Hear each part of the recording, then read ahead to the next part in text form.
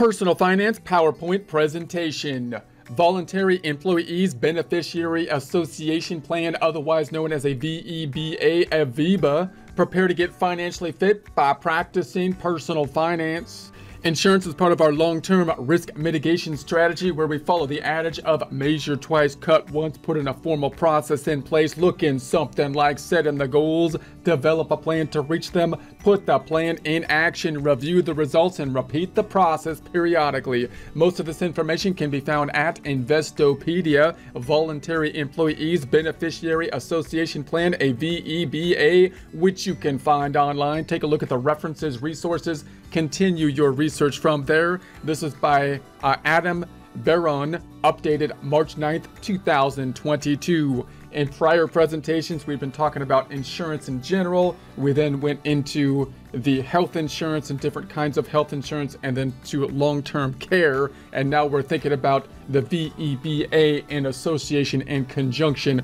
with those topics. So what is a Voluntary Employees Beneficiary Association Plan, you might ask? A VEBA. A Voluntary Employees Beneficiary Association Plan, a VEBA plan, is a type of tax-exempt trust used by its members and eligible dependents to pay for eligible medical expenses. The plan is typically funded by an employer, so this is another kind of situations, as we've seen with many of the health care information, that oftentimes is tied with an employer-employee type of relationship, possibly resulting in a benefit due to the fact that if an employer can give some benefits to the employee, which isn't simply income or wages, they could be exempt for taxes, for example. That would of course be a benefit to both the employer and the employee, because that could mean that the money that is being received is going further, therefore being worth more, in essence being paid more, by basically trying to get elimination of the taxes if possible.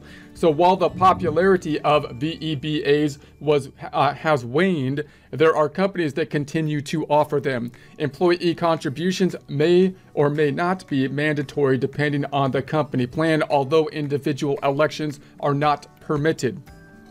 However, employees must be covered by an employer-sponsored health plan to be eligible for a VEBA membership. Additionally, the company must observe rules established by the Internal Revenue Service, that's the IRS, of course, for creating and maintaining a VEBA, because obviously part of the reason that you might be doing it, if you were to do it, would possibly be to get some tax benefit from it. So how VEBA plans work? VEBAs allow employers to provide benefits to employees on the condition that they follow certain guidelines. For instance, VEBA rules state that employers must first obtain a letter of determination from the IRS for their plan to be considered a VEBA for federal income tax purposes. VEBAs are subject to some aspects of the Employee Retirement Income Security Act, that's the ERISA. However, they are not considered to be qualified retirement plans.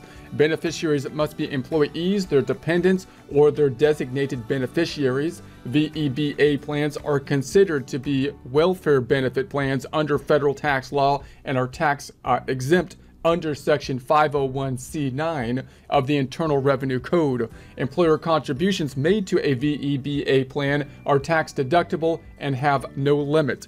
Funds in a VEBA grow tax-free, and there are no tax penalties levied upon employees or VEBA members who take distributions from a VEBA for qualified medical expenses, which could be nice, which often includes co-pays, insurance, and deductibles, as well as dental and vision payments. These expenses are defined in Section 213D of the Internal Revenue Code. So if you want to take a look at some of that information, one of the places to go would be obviously the IRS website to dig it in a little bit in more detail on that side, which you could find by going to irs.gov, irs.gov. Members can also use VEBA plans to fund post-retirement health insurance premiums. Even though these accounts are usually used as savings vehicles to fund healthcare expenses in retirement, employees can use money from their VEBAs to pay for qualified medical expenses while working.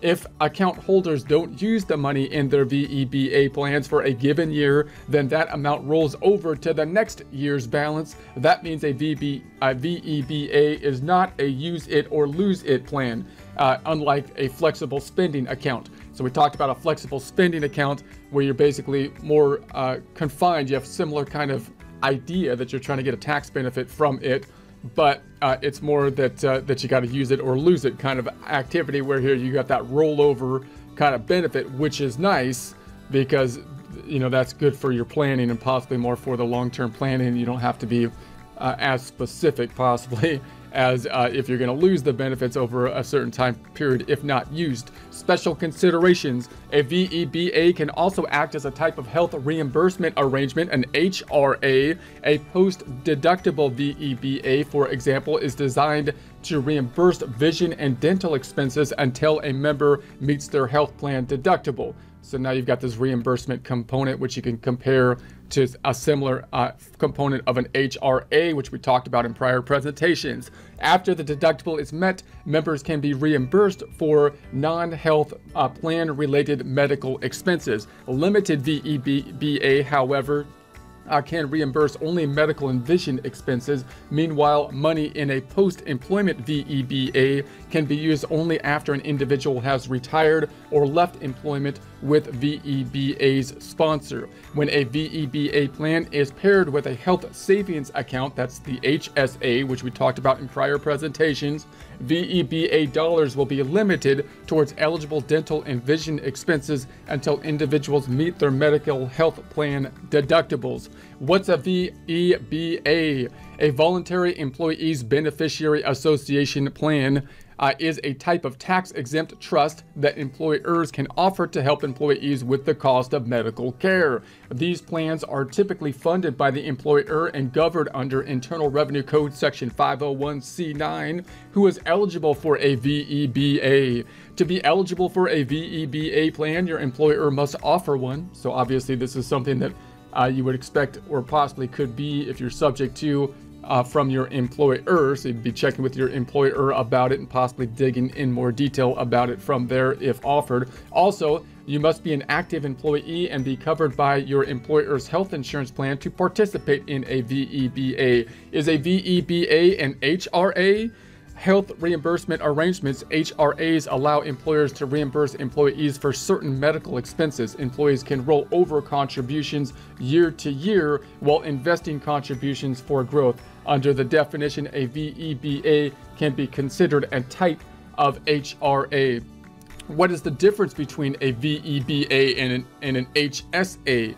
Health savings accounts, which we talked about in prior presentations, allow you to save for qualified medical expenses on tax-advantaged basis. These accounts are associated with high deductible health plans.